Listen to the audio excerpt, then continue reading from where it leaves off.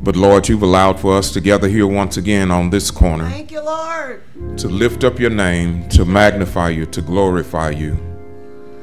We pray, Heavenly Father, for each person here under the sound of my voice, for those who have a desire to be here but were unable, for those who are traveling up and down dangerous highways and byways, for those who are having to be at other places and other locations this morning. Lord, we pray that you will bless, yes, Lord, protect, and provide as you have always done. For Lord, you've been good to us. Good. And Lord, we want to give you praise, glory, and honor in this place. Forgive us, Lord. We've sinned. We've done wrong. And we pray, Lord, that you will draw us ever nearer and closer to you when we're battling with Satan. We know we've won the victory, but Lord, in the midst of those times, reassure us that you're walking with us through the valley and the shadow of death. Reassure us, Lord, that in the midst of those battles that we will be victorious. And Lord, we'll give you the praise, the glory, and the honor. Thank you, Lord. Now, Lord, as we proclaim your word, we pray that what we have worked on is pleasing and acceptable in your sight. We pray, Lord, that you would be lifted up, magnified, and glorified in everything that we do. In the name of your darling Son, Jesus Christ, we pray. Amen.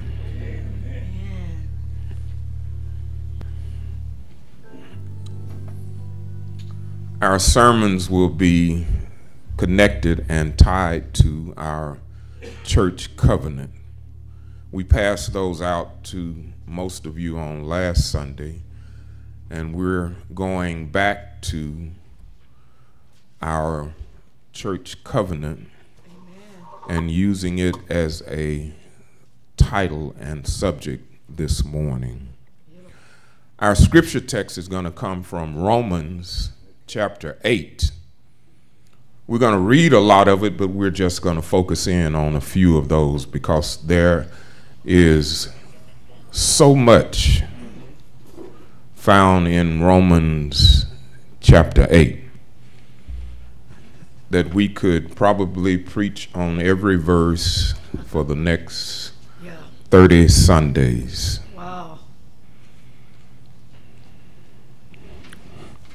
Reading from King James Version.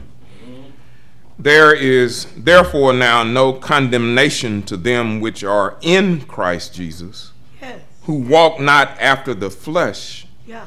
but after the Spirit.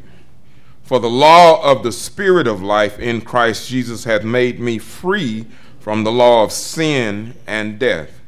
For what the law could not do, in that it was weak through the flesh, God, sending his own Son in the likeness of sinful flesh, and for sin, condemned sin in the flesh, that the righteousness of the law might be fulfilled in us, who walk not after the flesh, but after the Spirit. For they that are after the flesh do mind the things of the flesh, but they that are after the Spirit, the things of the Spirit. For to be carnally minded is death, but to be spiritually minded is life and peace. Because the carnal mind is enmity against God, for it is not subject to the law of God, neither indeed can be. So then they that are in the flesh cannot please God. But ye are not in the flesh, but in the Spirit, if so be that the Spirit of God dwell in you. Now, if any man have not the Spirit of Christ, he is none of his. And if Christ be in you, the body is dead because of sin, but the Spirit is life because of righteousness.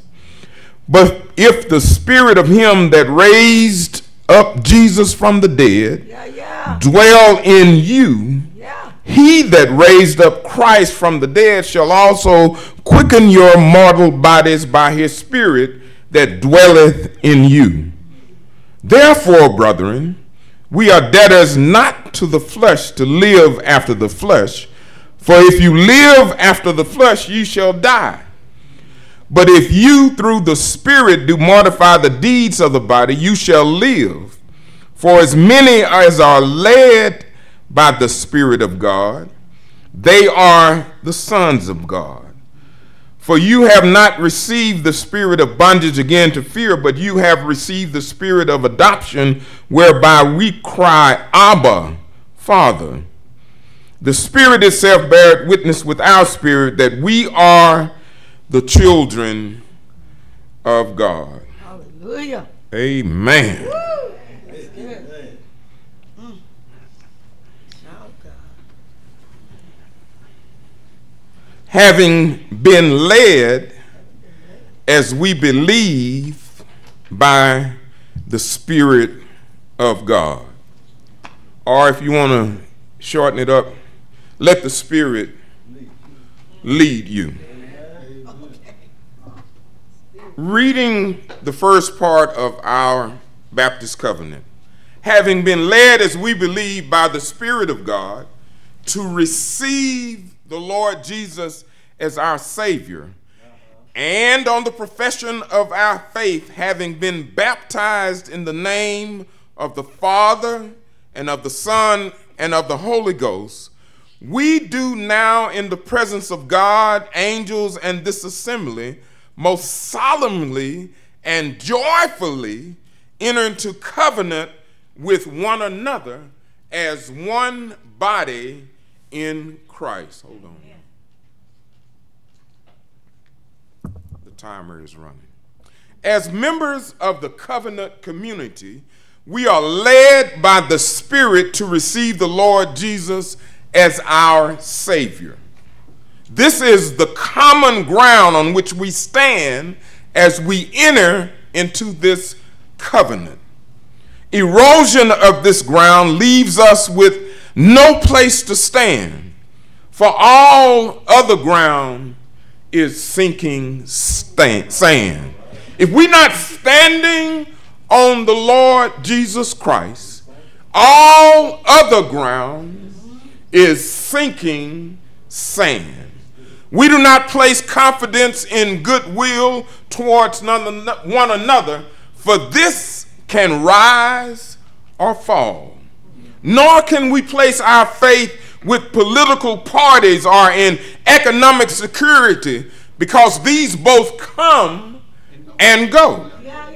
Friendships can fall apart, families feud, business partnerships go sour. But the ground on which we stand in Christ is solid ground. Without this ground, all else will be washed away. Look at Luke 6:46 through 49. Why call ye me Lord, Lord, and do not the things which I say? Whosoever cometh to me and heareth my sayings and doeth them, I will show you to whom he is like. He's like a man who built his house and dig deep and laid the foundation on a rock. And when the flood arose, the storm beat against that house. But it was not shaken. It could not be moved because it was founded upon a rock, which is Jesus Christ. But he that heareth and doeth not is like a man that without a foundation built his house upon the earth, and against which the stream did beat, and immediately it fell, and the ruin of that house was great. The foundation of the church covenant that Baptists have with each other is Jesus Christ. The Apostle Paul says, no other foundation can anyone lay than that which is laid, who's in Jesus Christ. The church is built on the blood of Jesus. Christ shed his blood for us on the cross. For a covenant to be established in the Bible, there had to be a sacrifice. There had to be a death. Our new covenant established with Jesus Christ was established through the sacrificial death of Christ on the cross. The covenant we have with each other in a church is founded upon the cross of Jesus Christ. And as Paul says to the church in Corinth, I determined not to know anything among you except Jesus Christ and him crucified, that your faith should not be in the wisdom of men, but in the power of God. This Jesus Christ is the second person of the Trinity. That is why this opening paragraph of the covenant mentions God the Father, God the Son, and God the Holy Spirit. Furthermore, the church covenant is based on each of us first individually accepting for ourselves Jesus Christ as our Savior.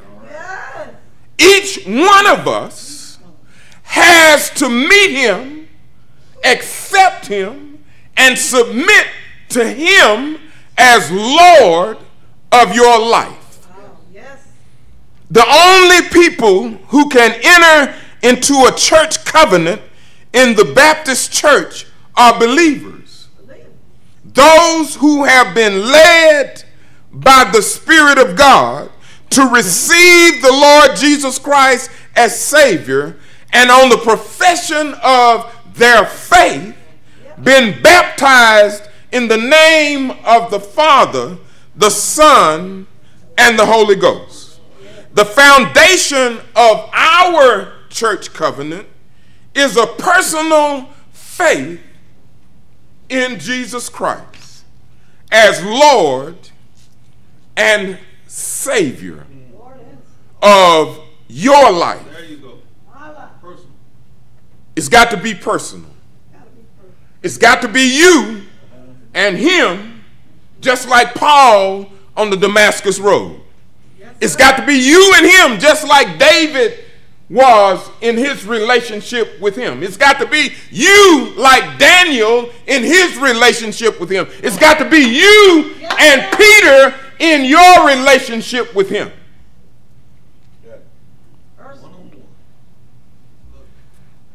Have you ever noticed that there's a difference in a person who has trusted Jesus as their personal Savior?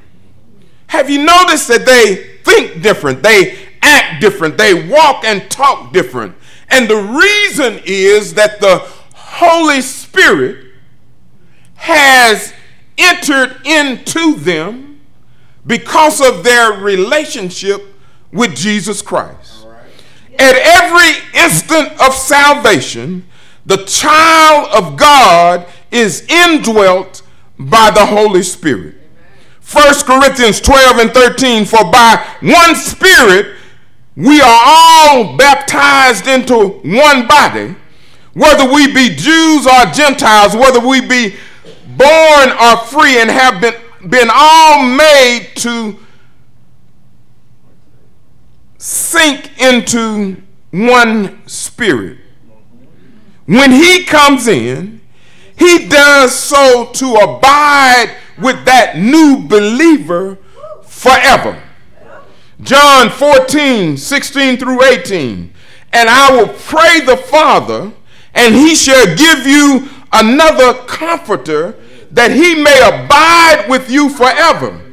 Even the Spirit of truth, whom the world cannot receive, because it seeth him not, neither knoweth him, but you know him, for he dwelleth with you and shall be in you. I will not leave you comfortless. I will come to you. When the Spirit of God comes into a life, that life is forever changed. This is the essence of our being made a new creature. If any man be in Christ, he is, she is a new creature. Old things are passed away. Behold, all things are become new.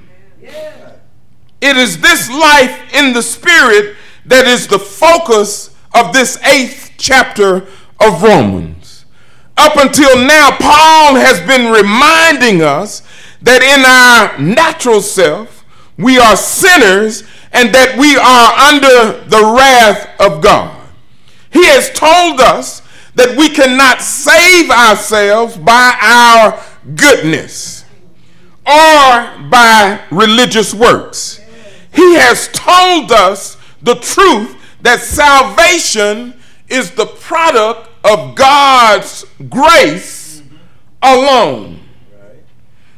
After describing the life of sin, the life of religious works, and the life lived under the law, and after showing us how each of these falls short of being able to save the soul, he turns his attention to the new life in the Spirit of God. This whole chapter is all about experiencing new life in the Spirit. We're going to look at the first 4 verses, then we're going to look at the last verses. But it's a whole bunch in there in between there, y'all. This verse, there is therefore now no condemnation to them which are in Christ Jesus, who walk not after the flesh, but after the Spirit. For the law of the Spirit of life in Christ Jesus hath made me free from the law of sin and death. For what the law could not do, in that it was weak through the flesh, God, sending his own Son in the likeness of sinful flesh and for sin, condemned sin in the flesh, that the righteousness of the law might be fulfilled in us, who walk not after the flesh, but after the Spirit. This verse reminds us that when we are saved from the wrath of God. We are saved from that punishment that we deserve. We're saved from it if we submit to his will, if we let him take charge of us, if we let him take charge of our thinking, if we let him take charge of our decision making, if we let him take charge of our will, then he saves us from the punishment that we deserve. No longer are we lost sinners living under his condemnation and doomed to an eternity in hell. John 3:36 says, he that believes on the Son hath everlasting life, and that believers not the Son shall not see life, but the wrath of God abideth on him. In Ephesians it goes like this, Ephesians 2:1-3. As for you, you were dead in your transgressions and sins in which you used to live when you followed the ways of this world and the ruler of the kingdom of the air, the spirit who is now at work in those who are disobedient. All of us also lived among them at one time, gratifying the cravings of our flesh. But because of his great love for us, God, who is rich in mercy, made us alive with Christ even when we were dead in transgressions. It is by grace that we have been saved.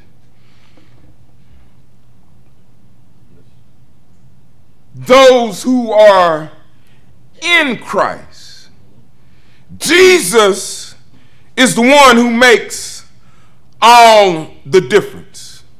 You can be in church and die lost.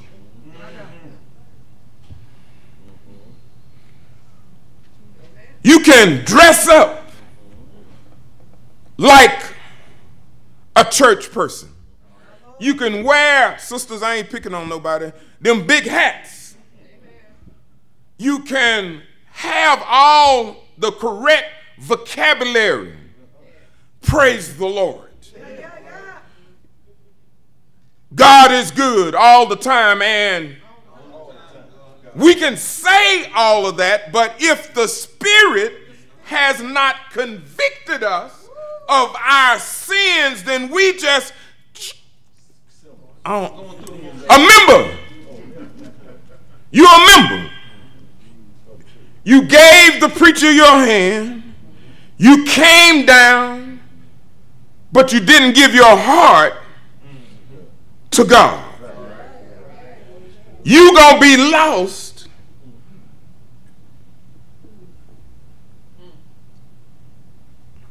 You can be a good neighbor and die lost. But when you're in Jesus, you're saved to the uttermost, and you're fully secured from an eternity in hell. John 10:28 says, "And I give unto them eternal life. They shall never perish, neither shall any man pluck them out of my hand." Jesus is the only refuge for the soul of man. He is the only safe harbor where we can find salvation, forgiveness, hope, and everlasting life. We've been delivered from the sentence of sin. We are delivered from the slavery of sin. For the law, verse 2, for the law of the Spirit of life in Christ Jesus hath made me free from the law of sin and death. The lost sinner is under the control of three masters. He's under control of the flesh, he's under control of the world, and he's under the control of the devil. And any person who has never trusted Jesus as his Savior is not in control of his own life, but he's being controlled by the world. He's being controlled by the devil. He's being controlled by his flesh. Some lost sinners are led into lives of unspeakable wickedness and evil. Others are church members, good and upstanding citizens, yet they are lost and headed to the same uncomfortable, miserable death, even though they may be here Sunday after Sunday, week after week. They may be those who go out and give to the needy. They may be those who go out and help those who are without. They may have good intentions and good desires, but if they haven't submitted to him, you're lost. When Jesus comes into your life, he changes everything. Now in him and by the power of his Spirit, we're given the ability to stand against the world. We're given the ability to stand against Satan. We're given the ability to stand against the flesh.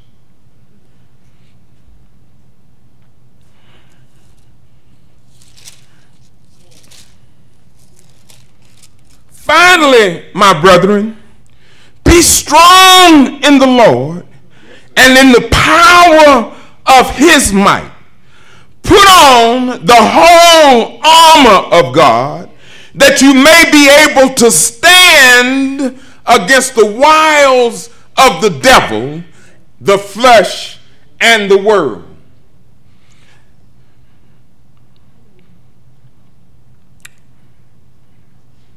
We are delivered from the sentence of sin, the slavery of sin, and the sickness of sin.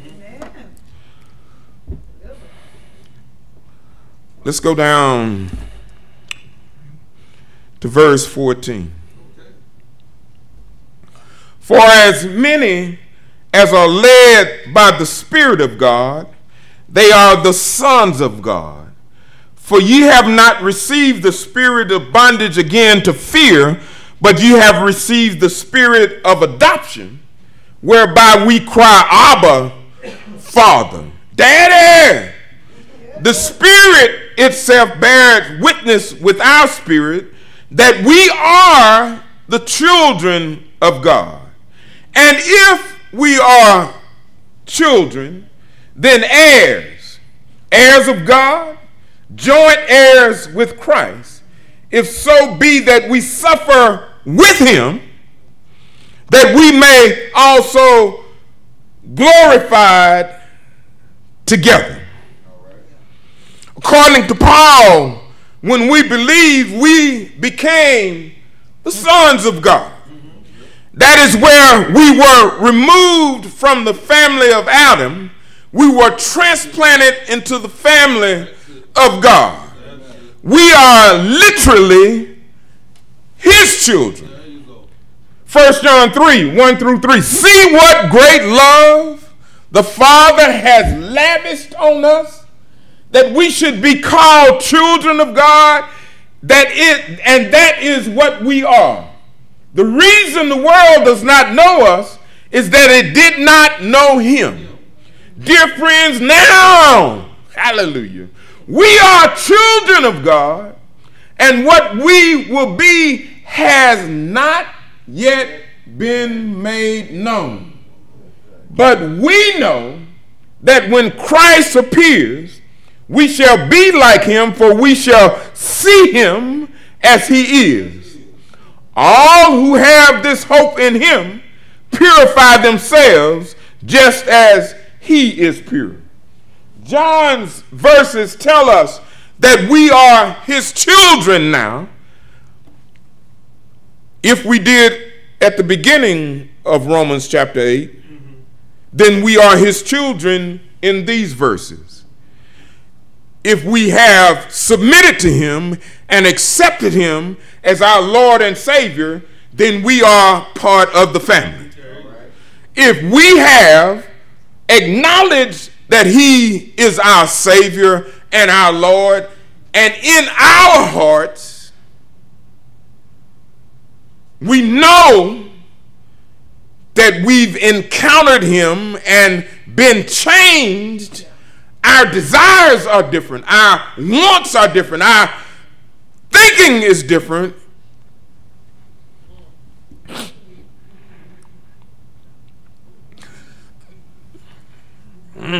Church breakups, church fallouts.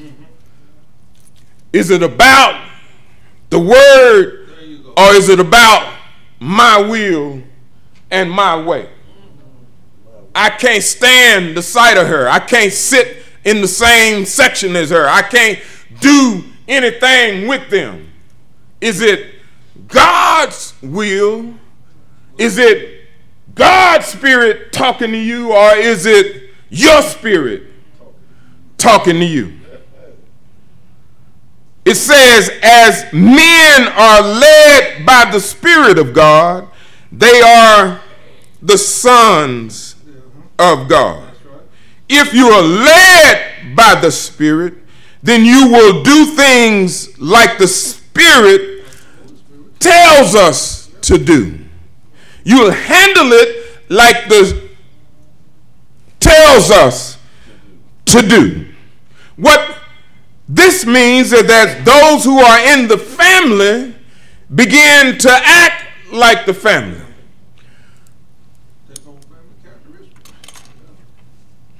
Carson has some stuff like his mama, a quick wit, a sharp tongue that can be humorous at times and slashing and dashing you at times. Carson has some attributes like his father. We haven't treated them like they wasn't ours. We adopted them. We brought them into the household, and we started treating them like they was born in the house with us. They've taken on some of our characteristics. They're doing some stuff like me and her. They're acting and saying and doing things similar to what their father and mother do. So all us up in here ought to be acting like the Father, the Son, and the Holy Spirit. Amen. Lights. There are certain people in the church who sound and act like their parents. I didn't know none of y'all parents, so I don't know if y'all do or not.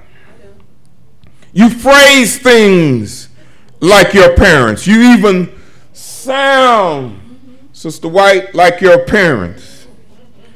We all develop traits that are similar to the family to which we belong. And the same ought to hold true in the life of the believer. If a person is saved, they will develop some traits that are like the Father's family. The primary trait being that we will be led by the Spirit of God. You see, every child of God you do have the Holy Spirit dwelling within you. Romans 8:9 says, but if you are not in the flesh, but in the Spirit, if so be that the Spirit of God dwell in you. Now, if any man have not the Spirit of Christ, he's none of his. If the Spirit is in residence, he will make his presence known. He will change the life that he inhabits. God's children are led by the Spirit.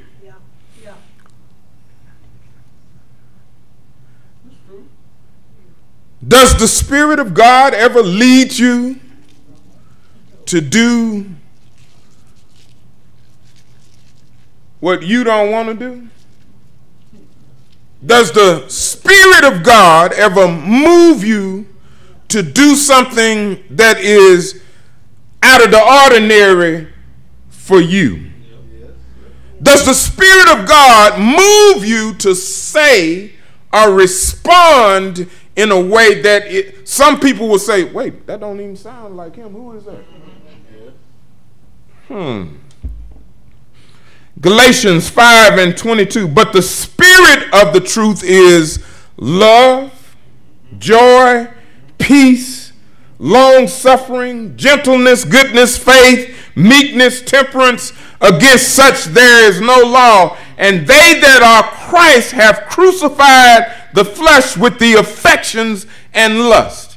If we live in the Spirit, we also ought to walk in the Spirit. Verse 15, we have a new father. For ye have not received the spirit of bondage again to fear, but ye have received the spirit of adoption, whereby we cry, Abba, Father. Verse 15 tells us that when we've been delivered from the bondage of fear, that we've been adopted into the family of God, and now we have new ways, new actions, new things that we're going to be doing. In Roman society, adopted children are given more privileges and rights than in our society. Sometimes adopted children in our society are ostracized, pushed to the side, not given much. But in Rome, things were vastly different. The picture of adoption is a beautiful picture of what God does for the Christian. The father had absolute authority over his children. He could do whatever he wanted to do if he adopted one of them into his family. He could work them like a slave. He could sell them, and if he wished, he could pronounce a death penalty on them. Their adoption was a serious matter. Yet it was a common practice to ensure that a family would not become extinct by having no male children. And when a child was adopted, 3 legal steps were taken. The adopted son was adopted permanently. He could not be adopted today and disinherited tomorrow. He became a son of the Father forever. He was eternally secure as a son. Secondly, the adopted son immediately had all the rights of a legitimate son in the new family. And thirdly, the adopted son completely lost all rights in his own family. The adopted son was looked upon as a new person, so new that old debts and obligations connected with his former family were canceled out and abolished as if they never existed. That's what we got. When we came to Jesus, we were taken out of Adam and adopted into Jesus. We have a new father. We have a new freedom. For as many as are led by the Spirit of God, they are the sons of God. For if you receive not the spirit of bondage again to fear, but ye have received the spirit of adoption, whereby we cry, Abba, Father. These verses tell us that as children of God, we've been delivered from the power and the influence of the flesh. We are no longer led by Satan and the whims of the flesh. Now we are led by the Spirit of God. Not only have we been delivered from our old leadership, we've been delivered from the life of fear that we used to live while we were in our old family. And now in Jesus, we are brought into a close relationship with our new heavenly Father. Our relationship so close that we can call him Daddy. Daddy, I need you to come see about me.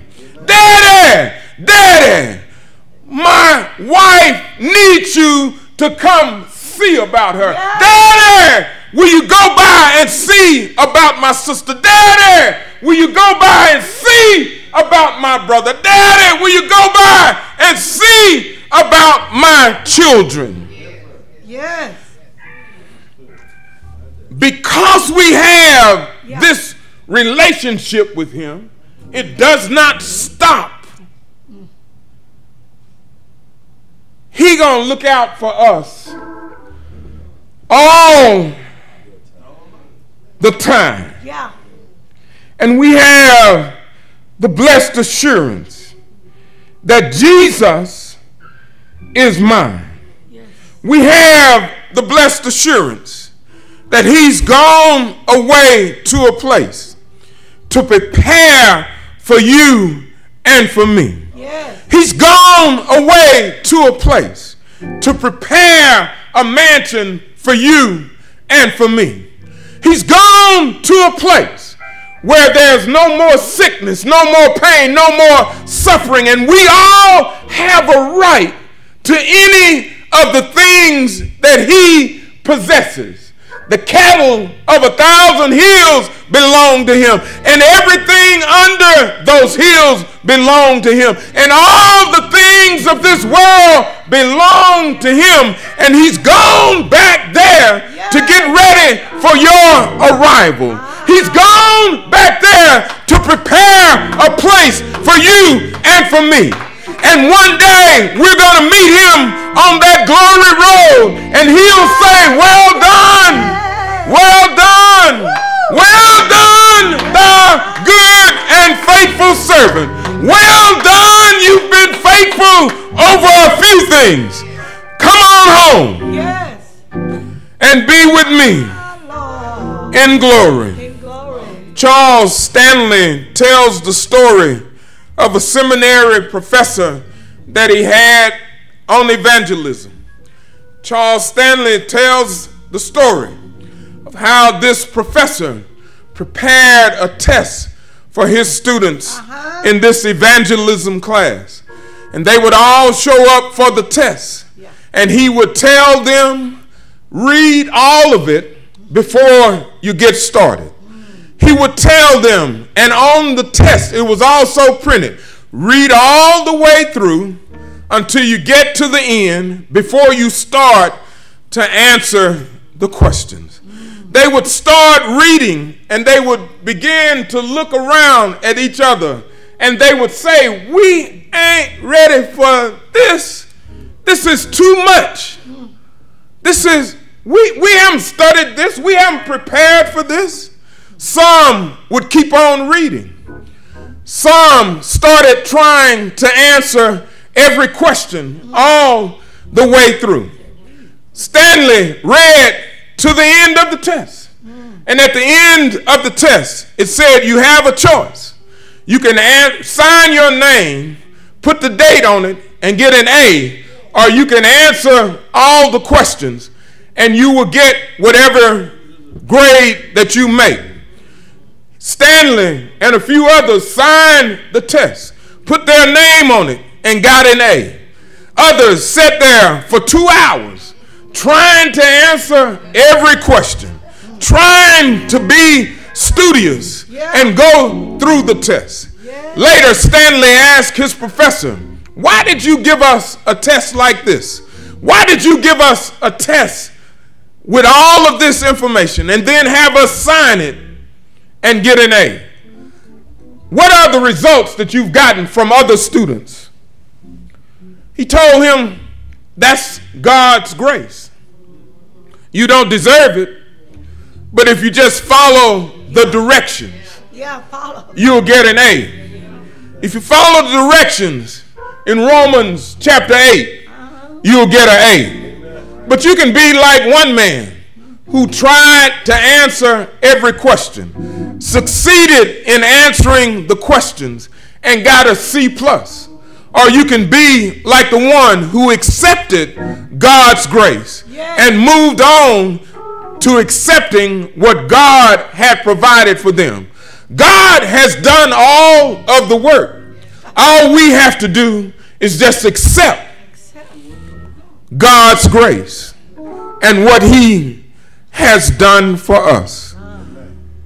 There may be one here this morning.